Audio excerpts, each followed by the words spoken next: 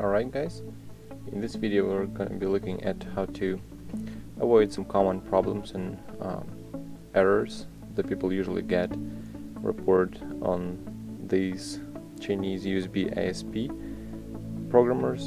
And let's try to program our ESC. As you can see in this picture, we have all connections made properly.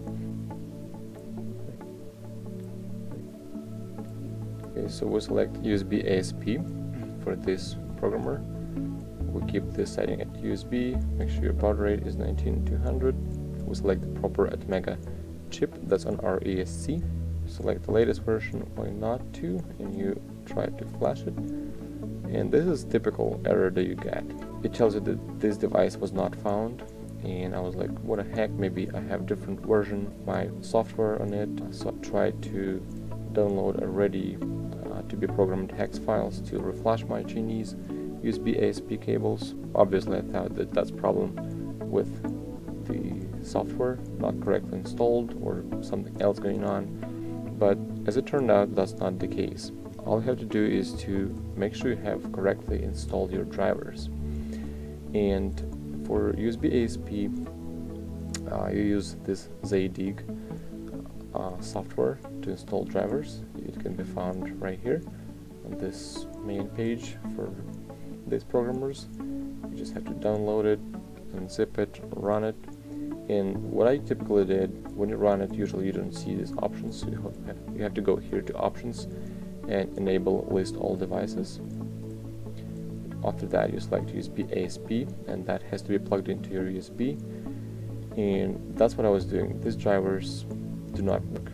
That's what's that problem. So select, I use this lib USBK, and you make sure this is USBISP, replace driver.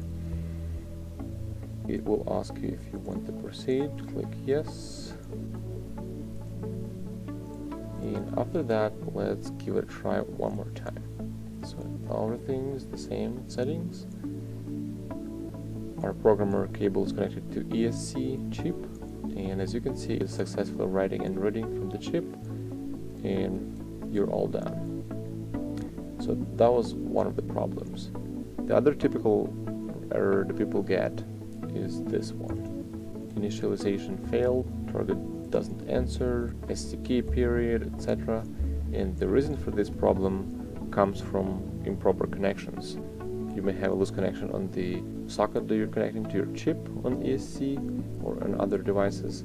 So you have to make sure that all those 6 pins from your programming cable are connecting to the target chip. Alright guys, hopefully that lets you use your programming tool successfully. If you like this video, go ahead and like it. If you didn't like it, why not to leave a comment and let me know. Maybe there's something else I can add. And with that, I wish you good luck with your project.